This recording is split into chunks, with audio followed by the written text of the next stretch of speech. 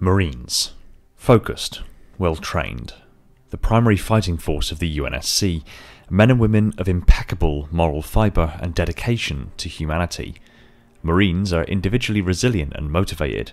They are the braves of our species, led by rank after rank of noble, passionate and honourable commanding officers all the way up the rank and file. They are often the first military presence the civilians will see in times of trouble. When colonies were mercilessly attacked by the Covenant, it was the Marines who held the line until the masses had evacuated. They would stand and fight for as long as they were able to assure the clear passage of civilians to bastions of safety. The training, the discipline, the character traits, the abundance of honour and strength in the face of adversity has not changed, but their equipment has.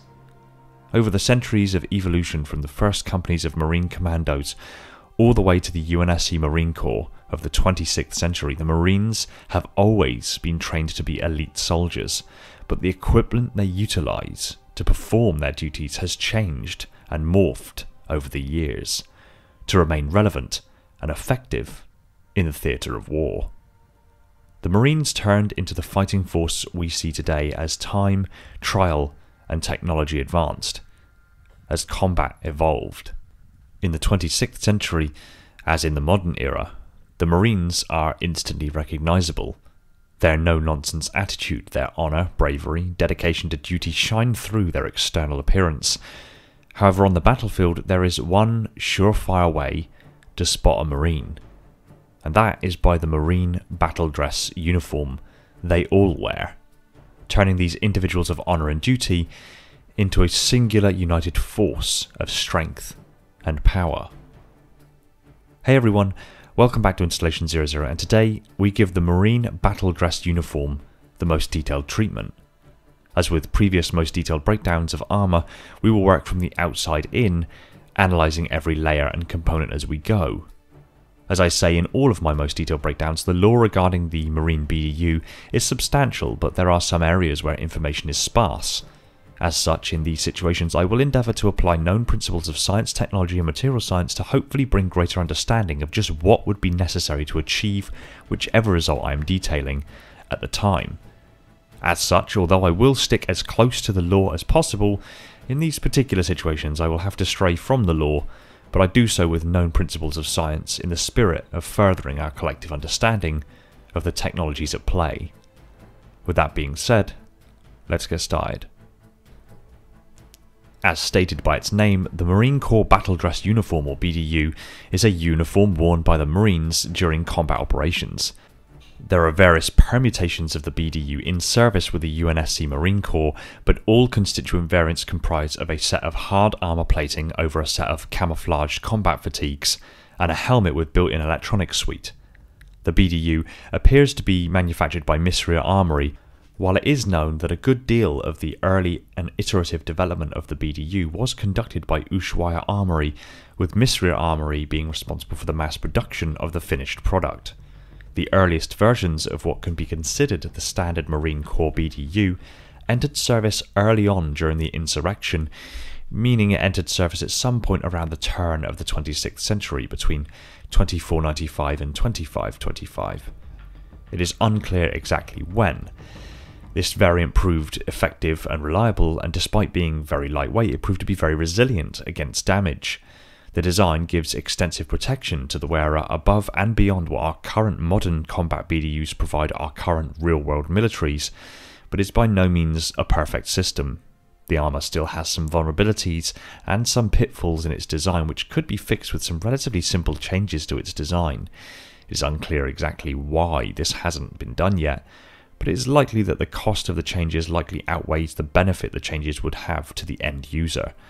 While I don't agree with this ethos in the slightest, it does appear that a soldier's life does have a limit on the value the UNSC are willing to spend. Disgusting when you think about it, but also an unfortunate reality of war. To quote a personal hero of mine, Bean Counters didn't think a soldier's life was worth 300 grand. While we're on the subject of Batman, if you're not already, head over to my second channel, Local Multiverse, where I'm branching out and giving other franchises the most detailed treatment. What does Batman have to do with that? Well, his suit's pretty cool, isn't it? I'll let you figure out what I'm getting at.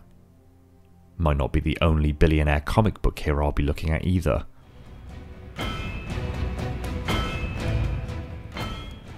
The armour plating of the BDU covers the torso, shoulders, shin, forearms and outer thighs at a minimum, with other variants providing more coverage. The armour is a composite armour plate with a titanium outer plate and bonded layers of high-density polymers and padding on the inner surface towards the body. The armour is very lightweight but also very resilient. I realised upon researching for this video that I have never explicitly looked into the technique of creation that the UNSC employs for their armour plating, so I feel it's time to look into what technique is used and why. And bearing in mind this applies not only to the Marine BDU but also many of the other armour plating that is used, including the shipborne armour plating and Mjolnir itself. Just from the footage available in the Halo 3 Landfall live action, I came to the conclusion rather quickly that the vast majority of armour plating systems used across the entire UNSC, including the Marine BDU, is created by forging, as opposed to machining or casting. Casting is where a metal is heated to a molten state and then is poured into a die. Casting is good for a complicated or complex part, and is usually done in small production runs and tends to be more expensive than the tooling for machined parts. Machining takes a block of a material and machines it with cutting tools. This is much cheaper, but it takes longer to have a finished component versus casting, depending of course on the part's complexity. Further to this, the very act of cutting creates large volumes of scrap material, which is ultimately just waste. Even when processes such as lean manufacturing are employed, the reductive process of machining results in high waste, as opposed to both casting and forging. Part surface integrity and strength is also a consideration. When machining, the tool cuts material away from a block. This means that the microscopic grain structure of the metal is interrupted by the cut, leaving individual grains open at the surface of the material, presenting a discrepancy in the surface integrity that can lead to weakness and part failure.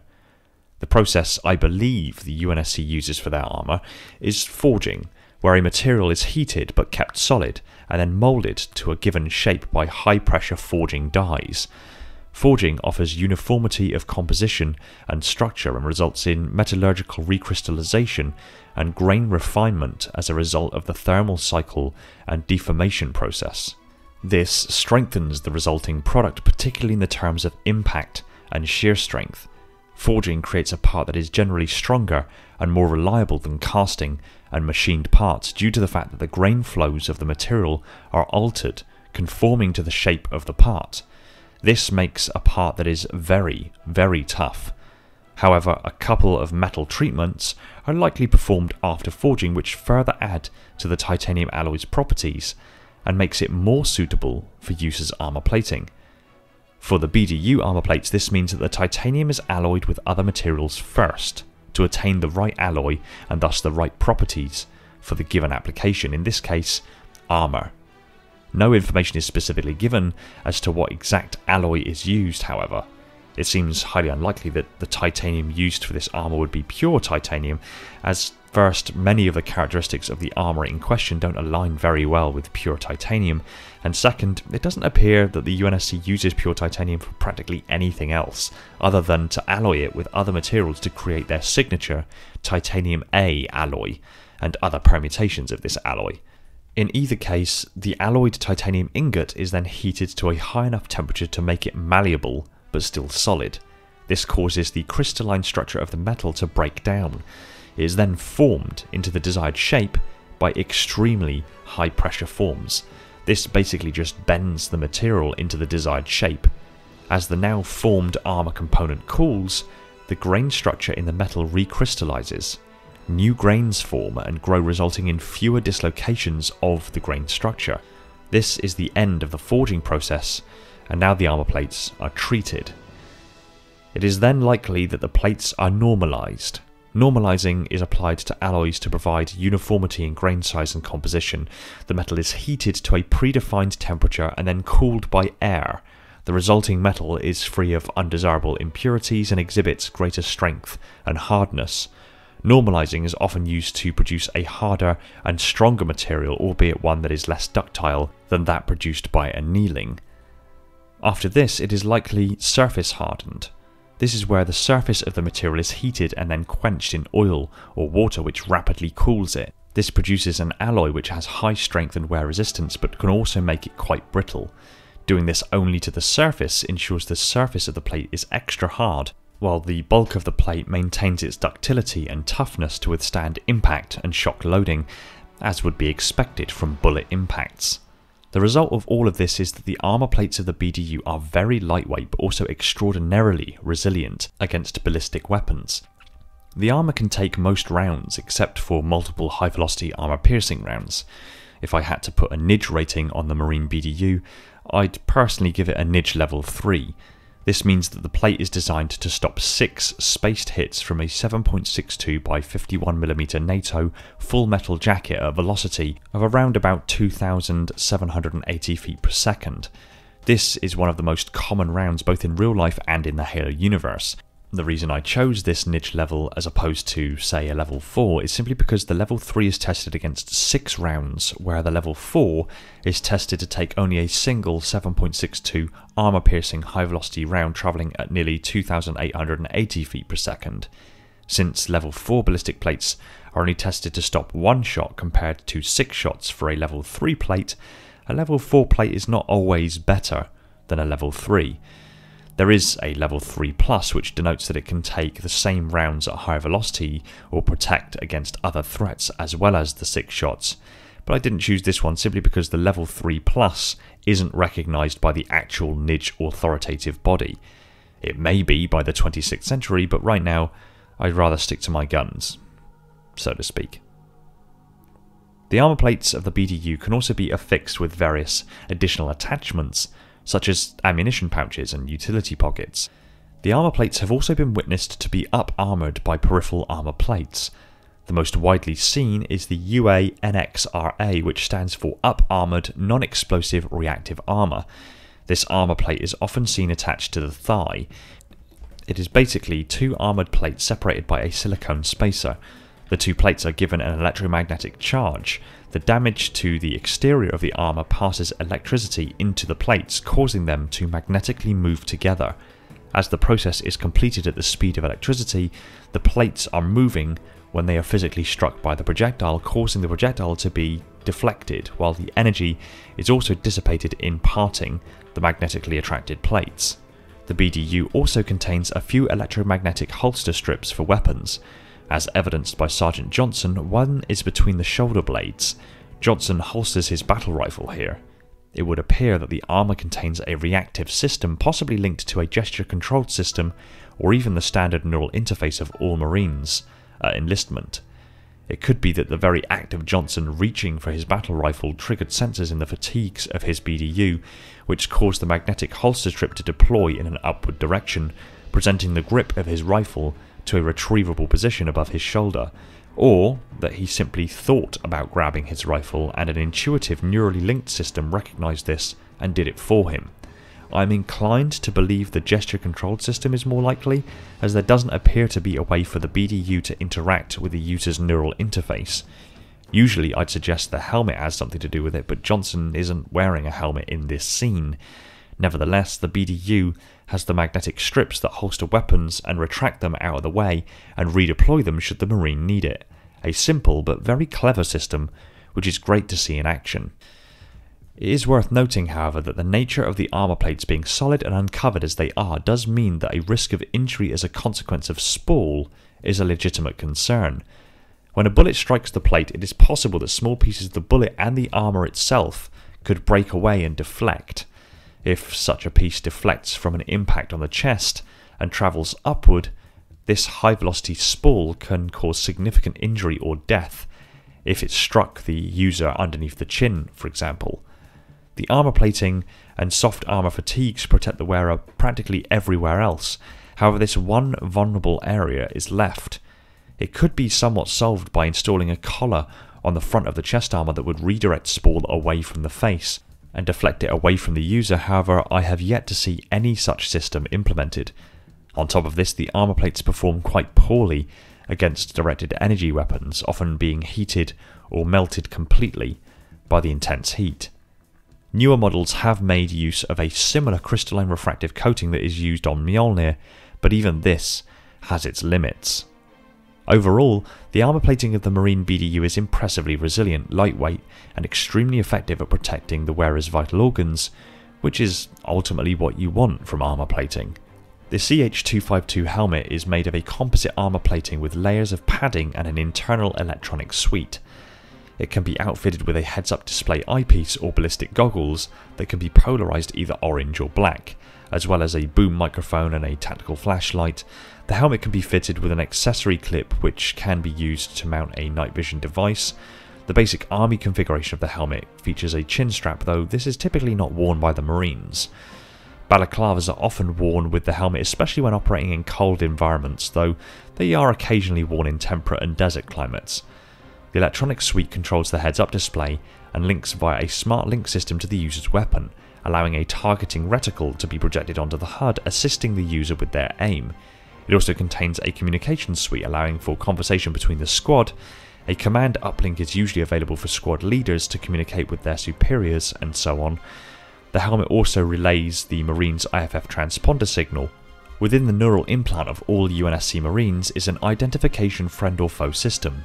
This contains basic identification information and encrypted codes that are broadcast over a large area, enabling other Marines in the area to see waypoint markers showing where other members of their squad are in three-dimensional space at a glance, while also allowing motion tracking systems to combine information from the motion detector and local IFFs to display allies on the motion tracker, thereby meaning, through basic reductive reasoning, that any other moving targets are likely to be foes.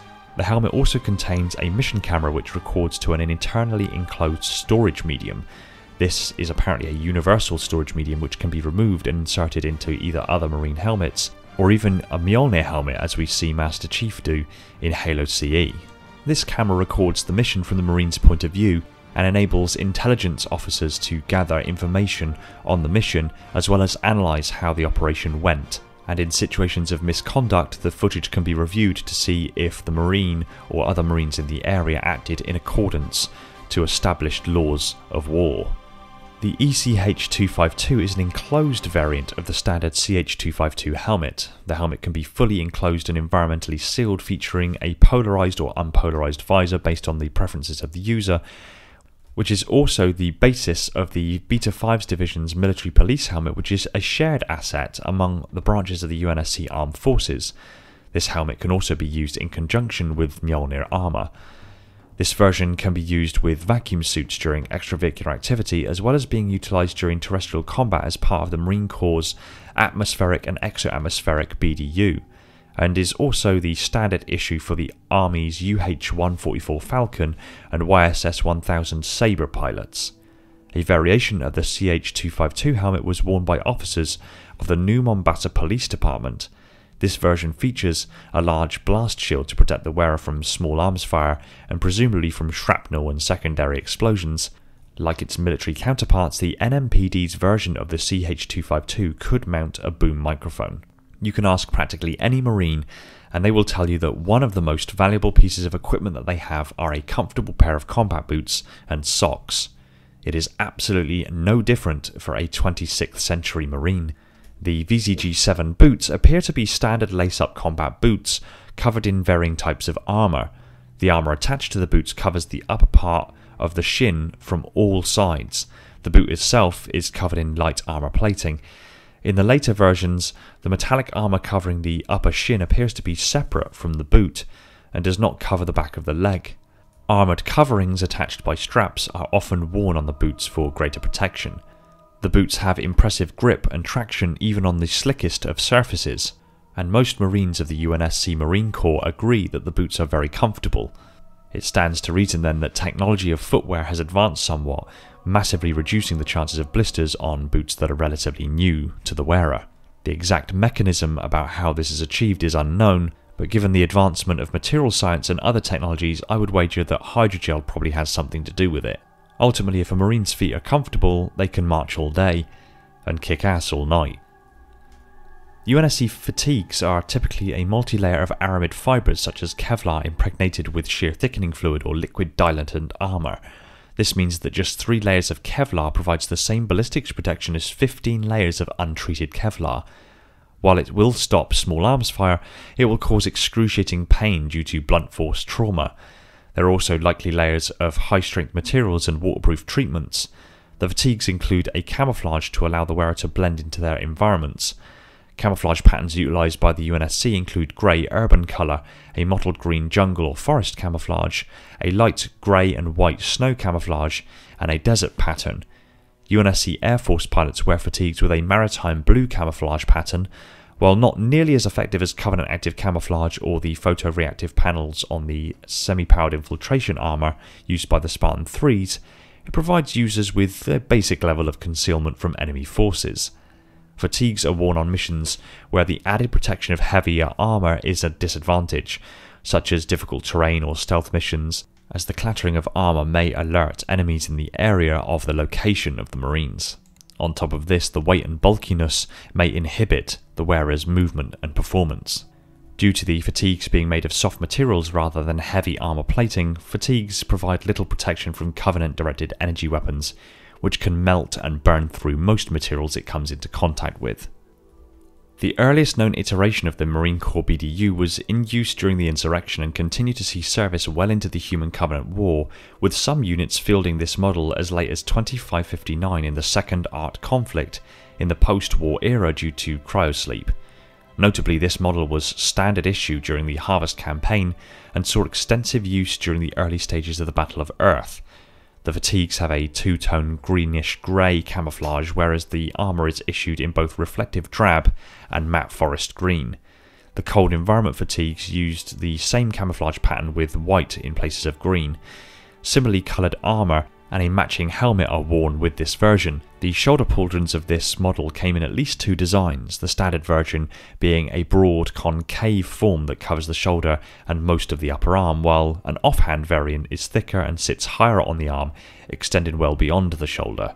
Marines with this variant often wear polarised tactical goggles and balaclavas, even in temperate environments. The chest piece used with this model is composed of very heavy armour plating. The forearms, shins and boots are fully armoured. Some users wear tactical thigh rigs and holsters, while some wear armour covering their thighs. Often the left thigh is armoured while a holster is attached to the right thigh.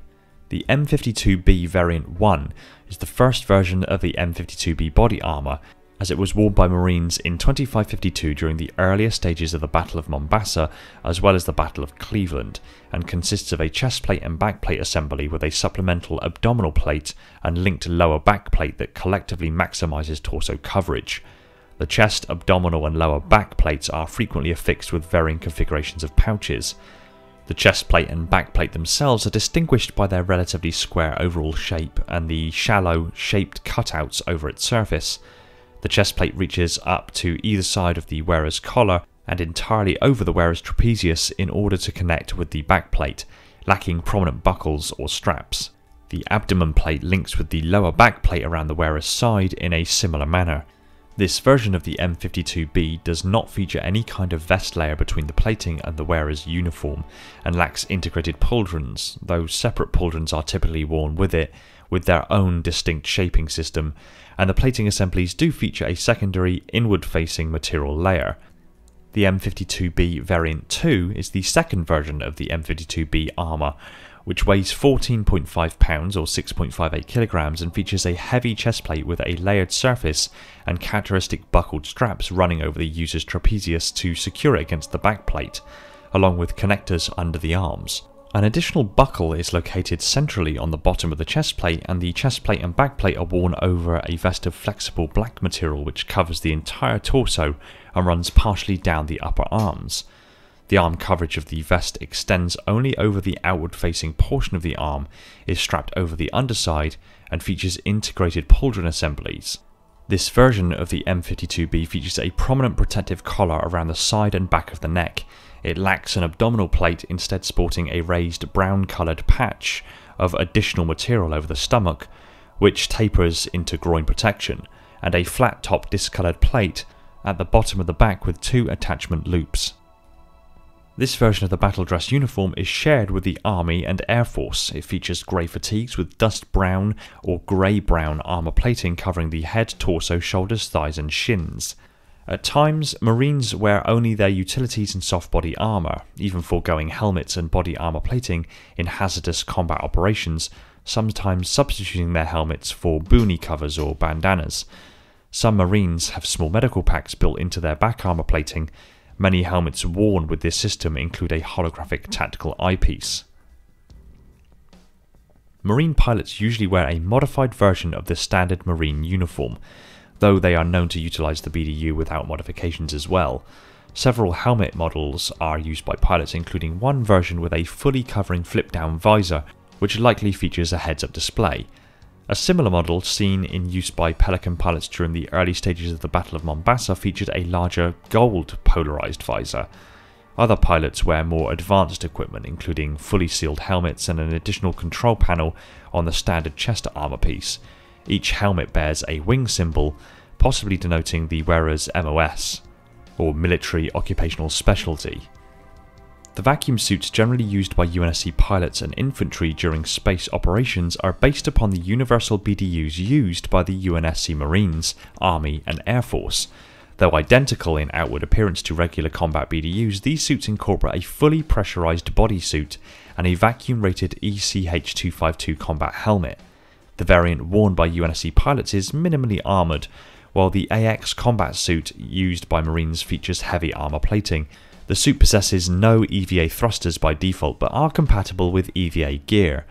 Pilot-issued versions of these vacuum suits were used by the YSS 1000 Sabre crews, who boarded the Covenant corvette Ardent Prayer during Operation Uppercut. Personnel working aboard UNSC refit stations such as Anchor 9 also used similar vacuum suits. Marine-issue vacuum suits were used by Sergeant Johnson and his squad as they neutralised the unsecured data of the UNSC circumference in orbit above Reach. Vacuum combat suits are also used during atmospheric missions where atmospheric hazards such as nearby glassings are present. This was seen during the Battle of Azov, where UNSC Marines assigned to the UNSC Pillar of Autumn used vacuum combat suits.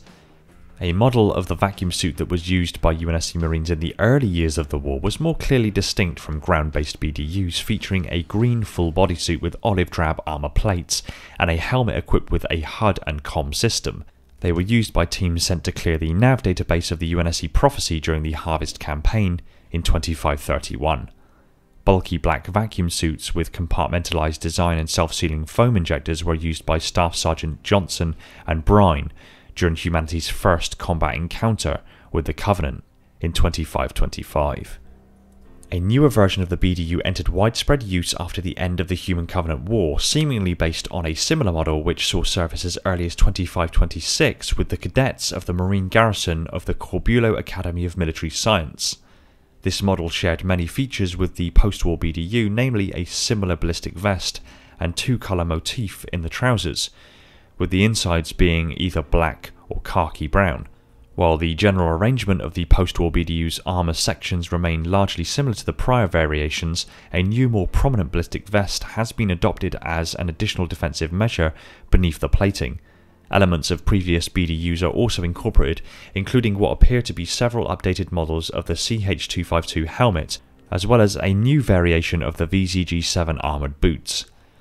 As with the other generations of the BDU, there are several configurations of armour worn over the BDU, which consist of several configurations for infantry, officers and corpsmen. A variation worn by almost all Marines on duty aboard Infinity, possibly a designated security or shipborne configuration, includes a larger, bulkier helmet worn with a basic ballistic vest, armoured boots and shoulder pieces. This variant is also seen in either completely red or blue colours in wargame simulations. The standard issue version worn by Marines engaged in ground operations designated infantry varies slightly and includes one of two models of helmet, one of which bears similarity to the wartime variant of the CH-252 worn with the cross-branch BDU, the other of which is referred to as an off-world helmet, with either an array of tactical pouches or an armour piece on the chest. A variant designated heavy infantry has notably up-armoured chest armour plating and a full-face helmet with a white face mask and green-tinted visor. The variation shares many traits with the armour worn by NCOs in the field, which combines the up-armoured chest piece with an armoured collar on the left side of the neck, similar to that worn by post-naval officers, and an insignia-bearing cap. The armour worn by corpsmen is fully white, with red detailing and a considerable amount of tactical pouches to contain medical supplies. Marine communications specialists wear their comms units on their backs with the standard infantry BDU. The post-war BDU also has a considerable number of accessories to be worn with it. These include wrist-mounted displays, tactical goggles, thigh and shoulder plates, combat knife sheaths, and helmet attachments. The fatigues worn beneath the ballistic vest and armour are characterised by their twin-tone coloration, in addition to the primary colour. The uniform has reddish-brown sections on the inner portion of the legs, the neck, the upper part of the sleeves and the sides of the torso. The primary colour of the uniform is commonly olive drab, although grey variants are also widely seen, notably on corpsmen. The armour and helmet itself is either olive drab, khaki or white, depending on the user's requirements. The Marine BDU has served the Marine Corps well for over 30 years, and in truth likely much longer than this. While not as powerful as Mjolnir or as protective as the ODST BDU, the Marine BDU offers a marine ballistics protection over much larger areas of the body than would otherwise be currently available, whilst still being impressively light and still able to stop multiple high-velocity rounds. The electronics grant the Marine better situational awareness and coordination with their squad, as well as higher performance with their weapons. While the BDU is decidedly less impressive than Mjolnir, SPI or ODST armour, the importance of a reliable, effective and resilient armour solution for the beating heart of the UNSC military cannot be understated. As I previously said, although the suit has some minor drawbacks, if these were addressed and the budget allowed it, our modern day Marines could be outfitted with this BDU, as it is completely within our current ability to produce. The materials and technology utilised within the BDU are completely possible right now. Although our current real-world military-grade personal body armour is decent and has undoubtedly saved many lives over its tenure, it also has its limitations. I personally would love to see our brave men and women on the front line outfitted with armour systems much like the Marine BDU, which ultimately increase their chances of surviving and returning home to us safely. Make no mistake, the Marine BDU could do exactly that. So why aren't we funding this? Maybe it's high time I pull a finger out and put a proposal together. Get a crowdfunding page up and going and get the BDU made real. But then, if I'm going to do that, maybe I should be looking at the ODST armour, or indeed Mjolnir. But that is for a future video. Thanks for watching. Stick your comments down below, I look forward to what you have to say. I want to give a quick shout out to my patrons: Neek the Silent Cartographer, Brian, Sebastian, Red Sea, Darian, Stalker of the Realms, Falcon X003, Alvin, DW, Flaming Halo and the Revanche, my holders of the mantle. All of these glorious reclaimers, my loyal Metarchs, and all the other patrons that have jumped aboard to support the channel. You guys are awesome, and all of this wouldn't be possible without you. If you like Halo lore discussed to insane levels of detail, hit that subscribe button and the little bell icon so you're told the second a new video hits the shelves. Be sure to support us on all major social media channels, including Discord. Be sure to pop over to my second channel, the Lorecore Multiverse, and subscribe there for more most detailed breakdowns of stuff from other franchises. And if you really love the channel, consider heading over to Patreon and supporting the channel over there. It would mean the world to me and would free up more of my time for me to put into this content and other Halo related goodness. Take it easy everyone, and find peace in the domain.